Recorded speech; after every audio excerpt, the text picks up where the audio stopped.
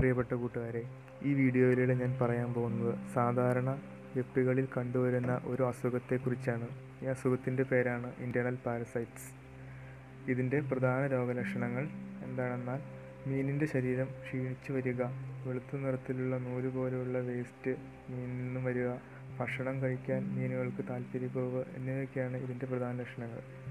Internal parasites എന്ന് പറഞ്ഞാൽ guppy മീനുകളുടെ ശരീരത്തിനുള്ളിൽ വളരുകയും അവയുടെ ശരീരത്തിൽ നിന്ന് ആഹാരം സ്വീകരിക്കുകയും ചെയ്യുന്ന ഒരു മൈക്രോ ഓർഗാനിസമാണ് ഇത്.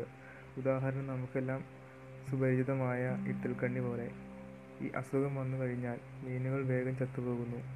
അതുപോലെ തന്നെ ഇത് മറ്റുള്ള മീനുകളിലേക്ക് പടരുകയും ചെയ്യുന്നു. അടുത്തായി പറയാവുന്ന ഇതിൽ നിന്നും എങ്ങനെ ഗപ്പികളെ അല്ലെങ്കിൽ മീനുകളെ രക്ഷിക്കുക എന്നതാണ്.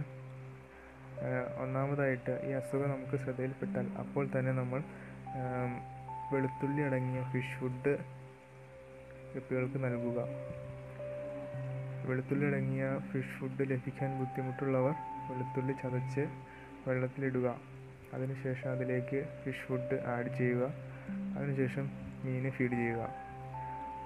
വെളുത്തുള്ളി കൊടുക്കുന്നതിലൂടെ ഗപ്പികളുടെ ഇൻറ്റേർണൽ പാരസൈറ്റ്സ് ചത്തുപോവുകയും ഗപ്പികൾക്ക് ആരോഗ്യം തിരിച്ച് കിട്ടുകയും ചെയ്യുന്നു.